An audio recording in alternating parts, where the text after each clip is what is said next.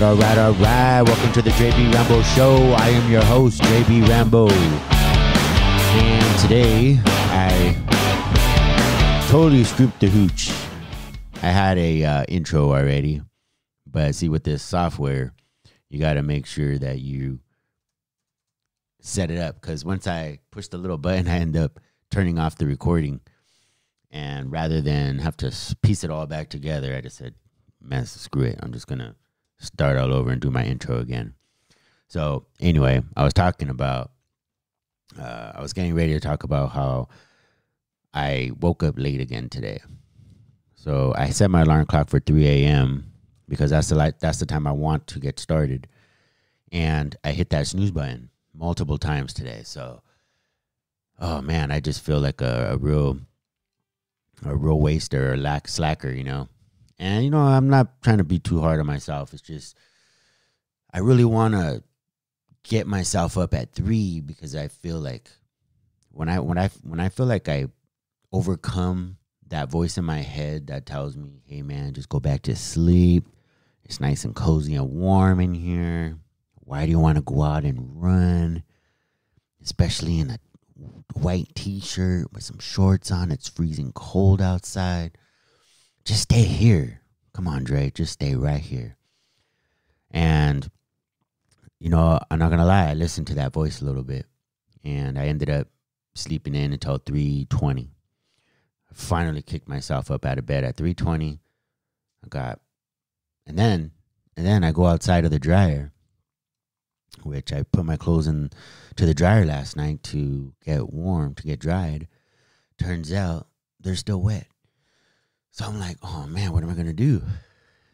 And that's all I got. I got this white t-shirt. And then I thought to myself, you know what? Challenge. You know, my daughter always tells me, let's do a challenge. And, you know, it's funny when you're a little kid, you have those, you still have that sense of like, we could do anything. We could do anything we want to do. And let's challenge ourselves.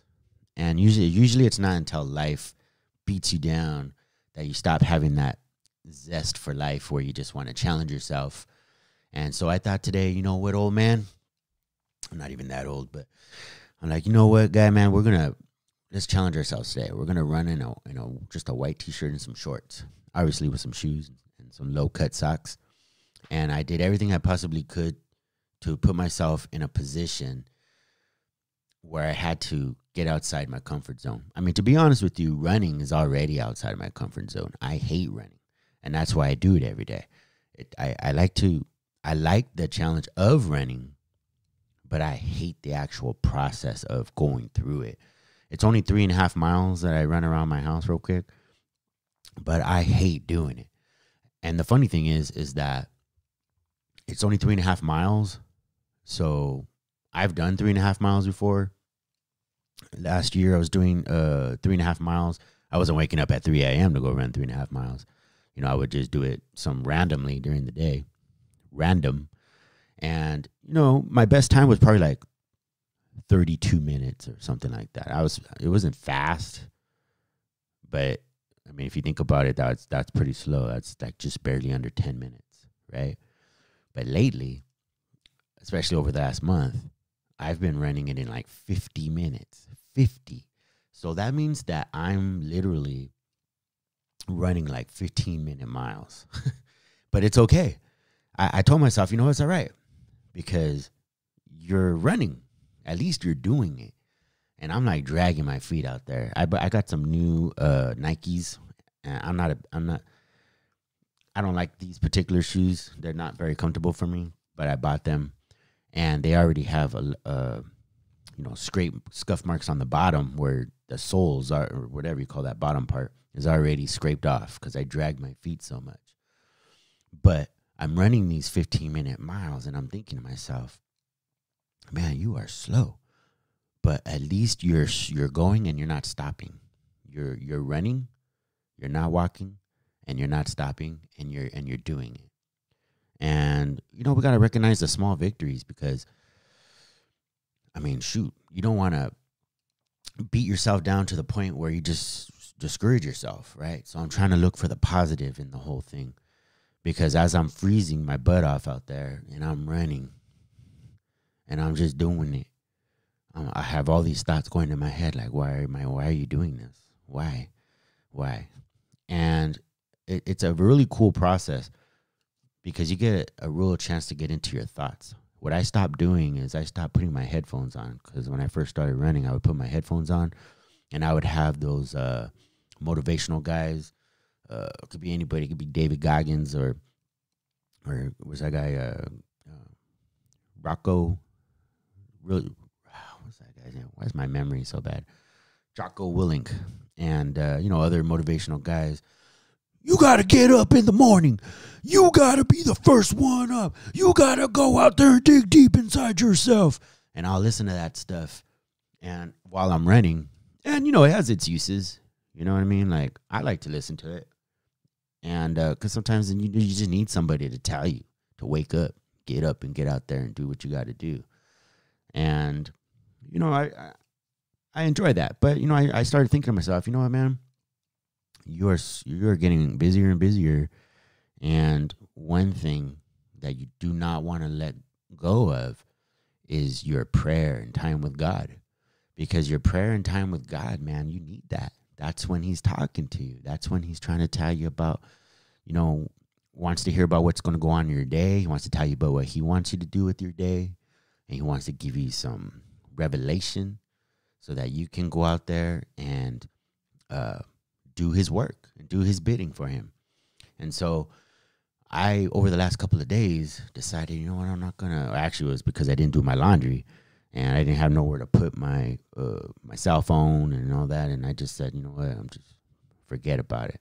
I'm just going to get out there and run. And then I realized, hey, you know what? I actually felt, this was yesterday, I felt like, I actually felt like I was in prayer, like I was communicating with God. And then more so today, when I was running, I was talking to Jesus, talking to the Father. Mainly I talked to the Father and to the Holy Spirit. And I'm just telling him about stuff and things that I'm hoping that he'll do for me. And I'm hoping that he's listening. Now, when I pray and I say, I hope that he'll do things for me, I'm not looking at him like he's a genie in a bottle. I admit I used to do that, of course. God, give me this. God, I want this. God, I want that. And that's okay. There's nothing wrong with that. Absolutely. If you're something you want in your life, who better to go and ask than the Father, right?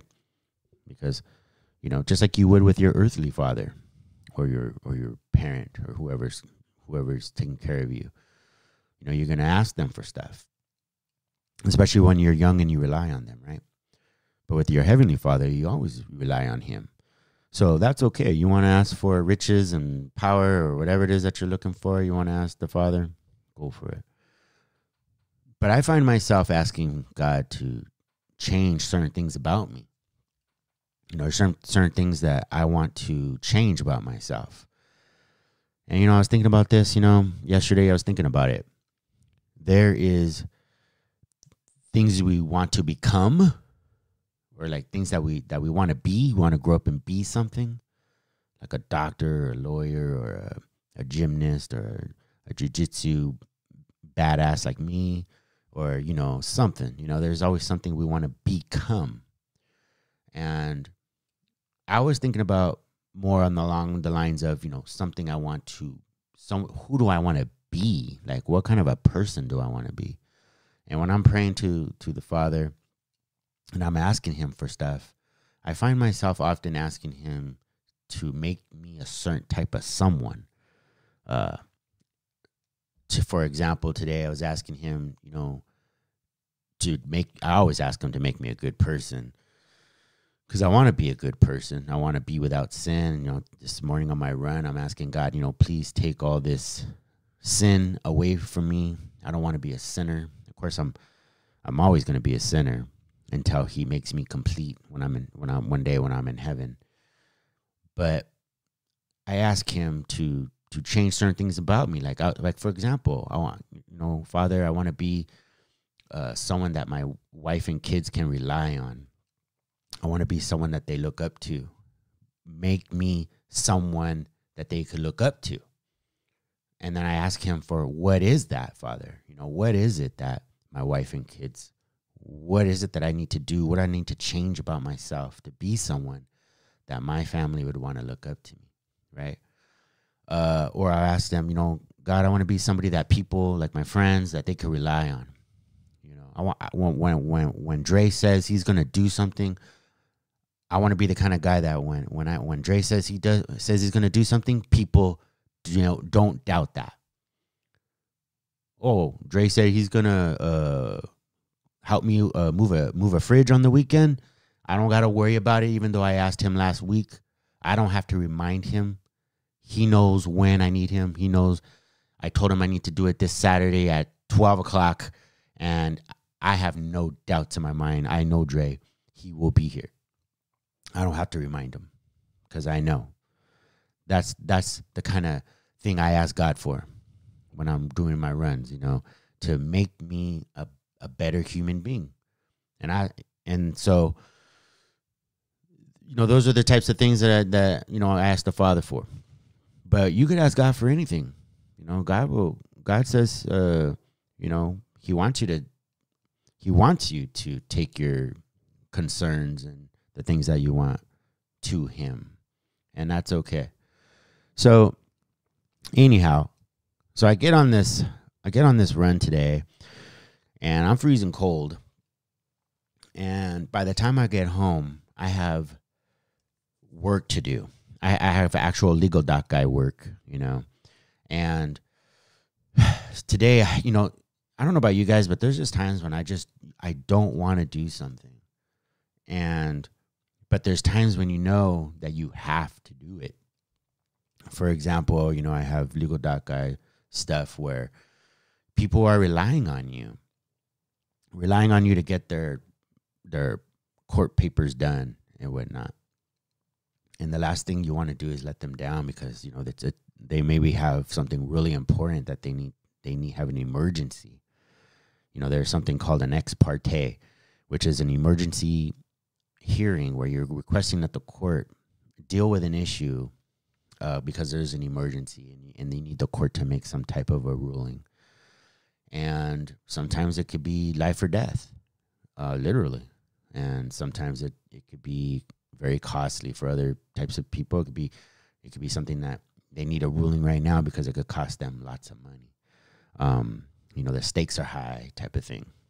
And so today I worked on that. It was about, by the time I got home from my run, it must have been about, I actually started running around 3:30. I think I got back almost at 4:30. That's how slow I am.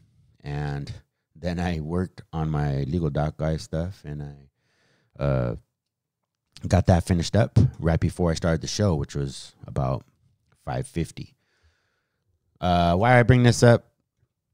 Just because I like to, talk into the mic and force people to listen to me and my singing. Wah, wah, wah, wah, wah. Anyway, so I got other things that I have to do too as well today. For example, I still got to go to work, and it's 6:15 in the morning, and I'm drinking hot water with lemon in it. I'm staying true to my word so far. I was able to not drink coffee yesterday, and you could see how steady my hand is. I'm like a rock. Nothing can shake me. Nothing can move me. Look how steady my hands are. See that? That's only after one day of not drinking coffee. That's how badass I am. Okay, so normally I go to Starbucks and I'll get myself what's called a venti cafe misto, and that's just a coffee with steamed milk. It's really not that big of a deal, but I started realizing that the coffee wasn't good for me just because the way it made me feel. Especially it made me go to the bathroom a lot, like to urinate. And, I'm probably diabetic from all the years of destroying my body with alcohol and drugs. And so as a 45-year-old, I got to really watch what I put into my body. It's funny, I see all the young guys, young friends that I have from jiu-jitsu or other places, not just jiu-jitsu, but other places as well. So I just want to put my jiu-jitsu guys out there. But I see people drinking, having a good time, which is fine. More power to you. And I go places and I see all the drinking, especially the drinking and the smoking of the pot. The little bit of poo and a little bit of this. And I think to myself, first of all, I don't miss it anymore at all. I don't miss smoking pot or drinking beer or any of that stuff, right? Thank God for that. Thank God that he took that urge away from me. And he answered my prayer finally. He's such a giving God and put so much grace on me.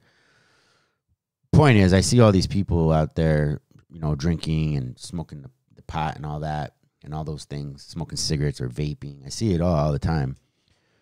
And they're young. And I think to myself, man, if you guys only knew what I am experiencing right now as a 45-year-old, I'm not even old. But, man, I put my body through the ringer big time. And the way my body, the certain things I have, going on up in here, I know it's because of the alcohol and the drugs, the diabetes, all that crap. I probably have diabetes. I'm not diagnosed with diabetes, but I'm sure I got it. I'm sure I got the beads. And it's all because I didn't take care of myself. And you got to take care of yourself, We only have so much time on this earth. And it's significantly shortened with all of the alcohol and drinking. It catches up with you. It's funny, when I was 25, 26, somebody had said that to me once. It's going to catch up to you. And I was like, because you're young. What do you care? You're young. And young and dumb. But it does catch up with you. Smoking, drinking, all that stuff catches up with you. And look at me now.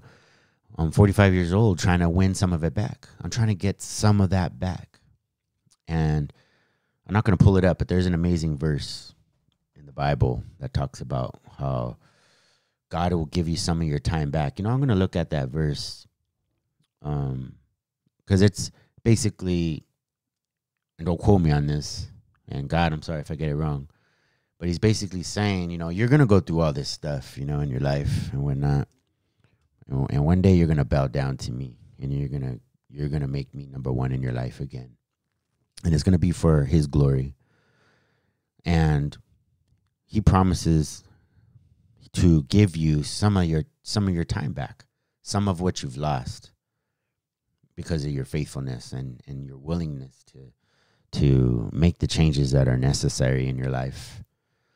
I believe strongly, and it's not necessarily biblically sound, but I trust God a lot, and I have a hope in him and a trust and faith in him that by me waking up early in the morning and going running, if I can stop with the donuts and the eating of the candy and the chocolate and the coffee and do these things for his glory, if I can do some of that, he will give me some extra time on this earth. And I got to tell you, I need some extra time on this earth because I still have young ones. I still got 3 little kids that I got to get to at least adulthood. And, if you're a parent, you understand what I'm talking about, that our kids rely on us. And the last thing you want to do is die on your kid. It's not as bad as losing a child. I can only imagine. I mean, I've lost children, but not through to death. But dying young leaving a child behind to fend for themselves, man, that's one of my fears in life. And I wish I could tell you I'm the bravest guy in the world and I don't have no fears, but I do. I have fears especially when they come to my kids. And that's why we got to take care of ourselves. You got kids, you got to take care of yourself. Make sure that you're here for them for years to come because they're going to rely on you. Even when they're adults, they're going to rely on you. And so that's why we got to take care of ourselves and make sure that we're making good decisions. And making good decisions got to start when you're young, Because the whole thing is a lie. It's a lie. All those Bud Light commercials or all those whatever beer commercials or your friends who tell you, oh, weed is naturally grown. It's from the earth. It's good for you. It doesn't. I mean, it may help some people who are dying of cancer and stuff. I'm not knocking, I'm not knocking pot completely. But everything's a lie. Everything's gonna harm you. Everything's harming you. It's all designed. Everything in this world is designed to harm you, and we have to protect ourselves. Not just because it harms us physically, but a lot of this stuff harms us in here. People don't realize it, but sin is very destructive. Anything that you're doing that is not just sinful, but anything that, it just falls in to that category. If you're drinking alcohol excessively and you're going out every night and getting drunk, which I have done. I did it for years, and I never looked at it as I was sinning, but that's exactly what I was doing. I was committing a sin. The Bible says very clearly that drunkards will not inherit the kingdom of God. Now, what does that mean? I don't know if it necessarily means you ain't going to heaven. I think you are going to go to heaven. You believe in Jesus Christ. If you say with the words coming out of your mouth that he is your Lord and Savior and that you're going to give your life to him, I believe you're saved. That's God's grace on you, because it's nothing you can do is going to get you to heaven. Only Jesus, through the blood of Jesus Christ, can you get to heaven. And that's the only way. But that being said, God doesn't want us to sin. Why? I don't think it's necessarily that he's going to throw you in the pits of hell. He could do anything he wants. God can save anybody he wants. He decides who he's going to let into his kingdom, right? He decides. But I think that he wants to protect us from our sin. Why? Because it hurts us. It harms us. He wants what's good for us. He wants us to have good lives. He doesn't want us to self-destruct and to be miserable and start developing problems with our life. He wants you to overcome those things, draw near to him. And it's difficult to draw near to the Father when we are living in sin. And not only that, but sin, whatever it is that's making you feel sad or bad or angry or not happy or not experiencing joy in your life, whatever that is, that he wants to keep you from that. For me, it was alcohol and pot. I'm sure it was pot. It took me a long time to accept that, but for the most part, it was alcohol. And I would drink every night, especially before I started jiu-jitsu. I was so miserable and unhappy that I would go walk down to the liquor store, and I'm talking even as a young kid too, even as a 15, 18, 20, 25, 30, 35.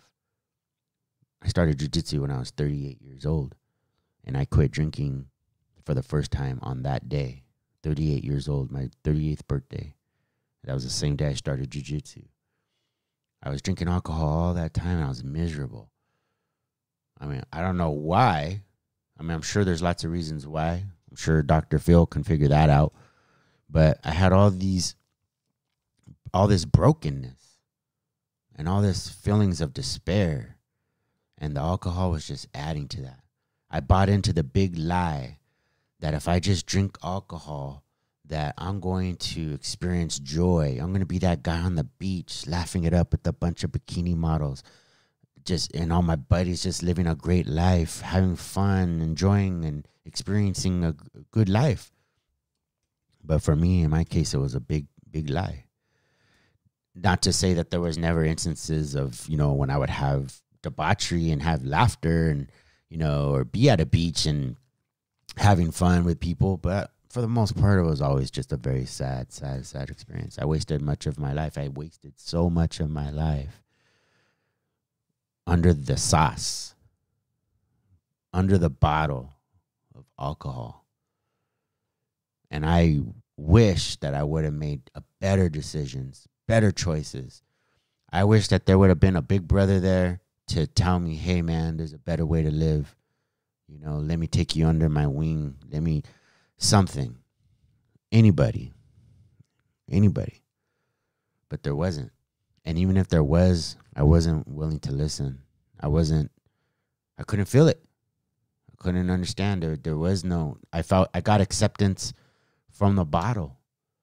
I solved my problems of loneliness and despair with a bottle. And so I hope you know, the one thing that can fill that goal, that hole and that gap, whatever's happening in your life, whatever it is, the one person who you can always count on that loves you is Jesus Christ, because he died on the cross for you. He took all that, what was going on in you, all that, the sin, the despair, and he went to the cross for you. He did that. He did it for me. And until I realized that, until I realized what he had done, I was not able to, the Lord was not able to work in me. And now that I have full-blown faith, can my faith be shaken?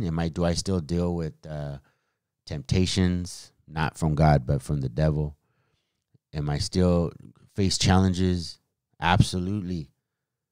My life has not gotten any easier. That's another lie. Your life doesn't get easier. It's just about what I was talking about yesterday. You become stronger. You have the power of the Holy Spirit behind you. You're stronger. You're able to deal with life's problems. You're gonna change the way you think. God's gonna do a new thing in you. He's gonna change you. You just gotta believe that that's possible, and it is, because I'm experiencing it right now. You know, one of the craziest things that I ever saw from a believer, I have this uncle, and I hardly ever see him. I did run into him recently. His name's Uncle Mike. What's up, Uncle Mike? So Uncle Mike's not my blood uncle, but he's married to my blood aunt, and her name's Donna. And these guys, when I was growing up, I mean, these are the last people I thought would ever find Jesus, you know. Not that I was thinking about it at during those years, because I was just a young kid. But I remember all the debauchery and the fighting and just the unhealthy environment, all that. And it's gone. It was bad. And then I remember one day, this guy found Jesus. And I'm sure a lot of people are like, this guy found Jesus? Come on, right? And I remember, as the years went by, I remember I developed a respect for that guy.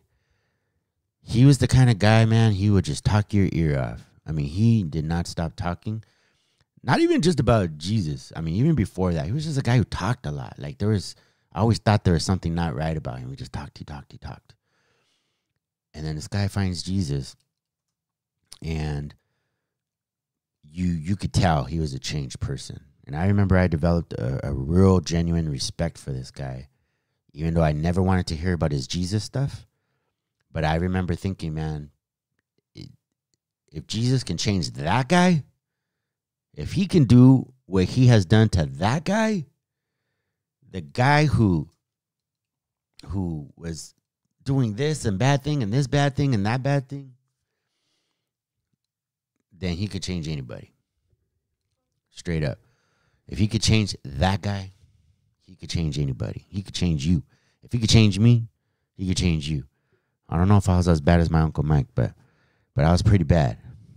I mean, you know what, man? To be honest with you, I may have been worse than my Uncle Mike, because, you know, it's hard for us to really look at ourselves and to think about ourselves as that way. We always think we're so great, and we always think we don't have any problems. But the truth is, we're usually the most broken people. I'm a broken guy. I'm still broken. I'm so broken. I need the power of God. I actually need God to help me because I'm so broken and just so messed up. But that's the beauty of it all. You know, Jesus came here to save and to help those who need him. He's not here for the guys and girls who got all their lives together and they never think about, oh, my life is so great. You know, the people who like to sit up in the front and they got all their, you know, they got their life, they got everything together. You know, he's here. He's here. I mean, he's here for everybody, but I mean, he's here for you too, the broken. You know, the guy or girl who can't get it together, the ones that people want to shun away whenever they run or pass by you on the street. You know, he's here for everybody. So anyway, I love my Uncle Mike. He's a good guy. And, you know, I should probably call that guy for lunch. That's another thing. You know, the funny thing about being sober and having, you know, a relationship with God and being able to, you know, the changes that start to happen in you as you start realizing that you're more, that you're absolutely more and capable of more than you ever were in the past. I avoided people like the plague anywhere I would go. I didn't want to be around you unless you were drinking and getting wasted like me. Like if you were, you know, there are some people who could drink casually. I used to hate being around people that they could have just 1 or 2 beers and then just have a nice time talking to one another and all that. I didn't want to be around those people. I wanted to be around other people who just wanted to get wasted. If you didn't want to get wasted, I didn't want to be around you because I was only looking for somebody who just, or to hang out with somebody who just wanted to get wasted and drink beer after beer after beer after beer to the point where we're just so drunk and we're just laughing and whatever because we're just so out of it, you know. But, you know, that's not living, right? And so I forgot what my point was, but that's okay because it's my show and I could just ramble all I want. Pretty soon I'm going to be opening up the phone lines. I know I mentioned that before. I got to, you know, set up a Google phone number.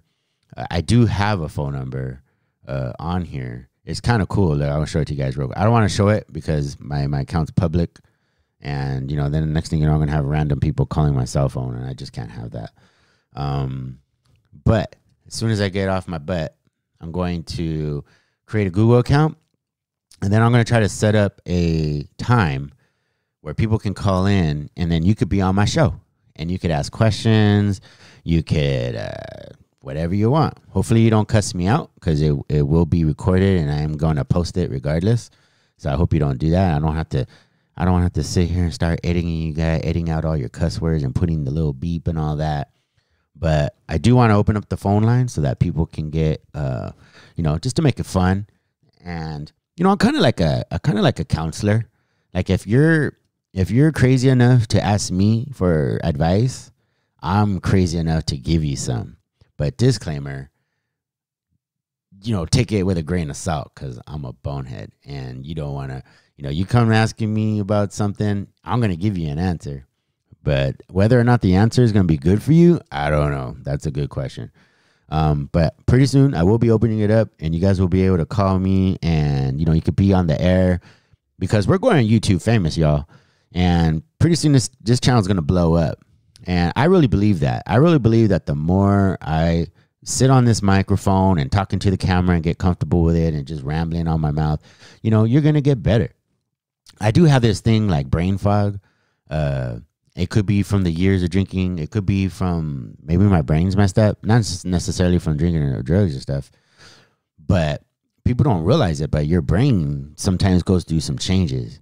You know, I was listening to this doctor talk about brain images and brain scans and studying those brain scans. And just people don't realize it. But there's deterioration and things going on in your brain that we don't even recognize. Like on the outside, I look handsome and beautiful.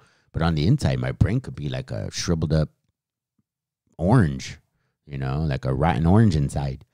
So you just don't know. You know, you see somebody looks like me, and then you don't even realize it, but the guy's, he's not working with all his screws, you know. So if you take advice from me, that's on you. All right, guys. Well, it's like, I've been recording now for like 35 minutes, and I think we got enough in here for today. And because I have a lot to do, and you know, I don't want to hold you guys up. So anyway, we're gonna start heading out. I'm gonna, you know, we're gonna get this going. We're going YouTube famous, guys. All right, so drop a like and a share. What are they, as they say, share, like, and subscribe. Yeah, subscribe, guys. Subscribe to my channel. I mean, you're just subscribing. You're gonna watch it, and if you know, watch it to the end. Don't watch it to the end. Tell your friends about it. Tell your friends about me. All right, guys. Love you all. Hope you guys have a nice day. Just make sure you always stay holy. All right, guys.